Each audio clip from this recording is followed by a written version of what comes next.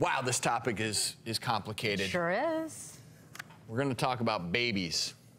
Okay, we can talk about And everyone, the concept, you think about having a first child, everyone's super happy, happiest memory to date. Well, that is not always the case according to the latest research.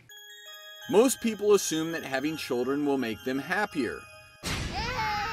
But a new study from Europe has found a significant drop in happiness among parents after the birth of their first child compared to their peers without kids. The results further concluded that older parents and those with higher education were most depressed.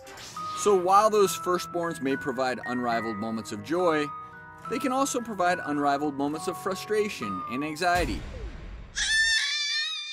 So is choosing to have a child a step toward becoming unhappy, at least for a little while?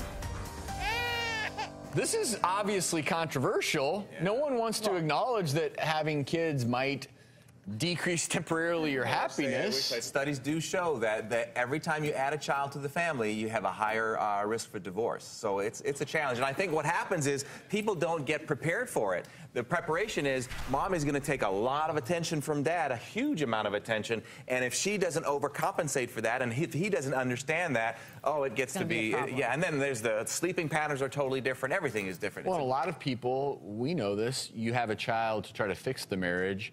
And this research, if nothing else, shows that that's probably a flawed idea. But when you're, hopefully with your partner, you're in a great relationship, you're single, or you're not single, you don't have children, and you're wining and dining, and your dates are fun and sexy and romantic and all that stuff.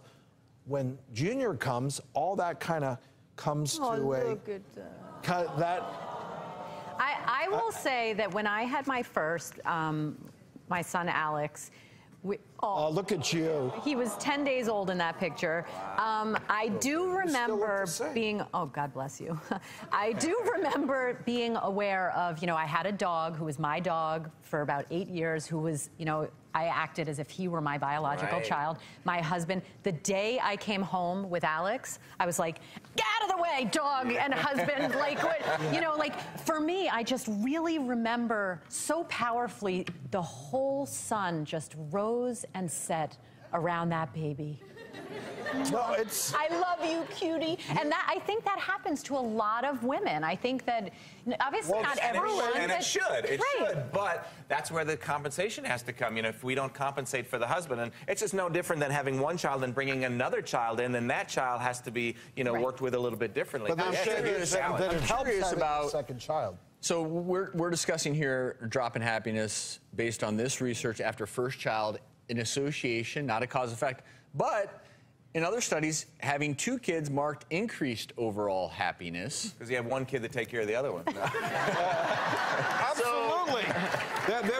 You can put the 2 together and you can time it right. So how does that compute then? If you're already used to a different routine now. You have a new lifestyle. So now you're just adding another person into pretty much the same lifestyle. At some point, I hope and really believe that most parents, both moms and dads, look at those children and say, I could never imagine loving another person more than I love you. And that's a really very powerful feeling. And you know what? I love that you said that. And Drew, I want you to take the floor here in a minute. But I think the one thing these research studies do remind us of is you can't just, like any big change in life, whether it's getting married, having kids, you can't just assume it's going to be like in Hollywood. And so if you're mentally prepared for some of these more difficult moments, sleepless nights, a crying baby, if you acknowledge that those moments are going to occur and not always be blissful, you're going to be better prepared. And I think if we're smarter about it, like, can we bring the mom-in-law to take the baby for a night, or when you're going out,